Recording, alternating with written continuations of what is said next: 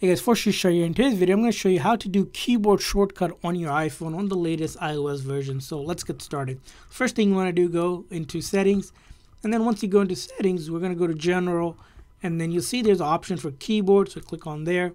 So click on the keyboard, you'll see there's a text replacement option. We're going to click on that, and as you can see by default there's one which is OMW, which is for on my way. Let's say we want to add a custom one. We click on that plus icon, right? So click on that plus icon, we can put our custom one. So let's say this is a shortcut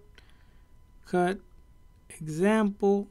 So maybe I want to put that as SCL, whatever the phrase is. So the phrase that's going to get replaced, it's going to be up top, and then the shortcut, the usually acronym or something easy and simple would help you do it. So it has to be together here. So if I save that and then I open up a text, let's say I want to text someone, so I'm going to go ahead and text someone that on the way. So it works across any apps, but for example, I'm using the text one as example, so I'll put SCL, and I do that, and I hit the space, and automatically picks it up. And we can go into browser as well. Let's say we do it over here. As you can see, it shows up here. All I do is click on space or click on that, and it will replace that text for us. Simple as that. And then if you go back to the settings again, if you want to delete it, all you do is simply slide, you can delete it, and then you can add another one.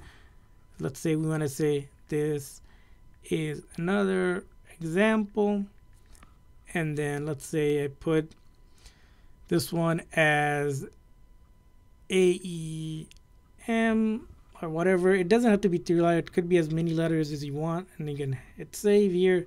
Usually, generally, there are some words that you might not want to do replacement for. As you can see here, replace it just like that. So that's how you do text replacement on your iPhone. Hopefully, this quick little video was helpful. If so, please make sure to like and subscribe button. Thanks for watching, guys. See you guys next time.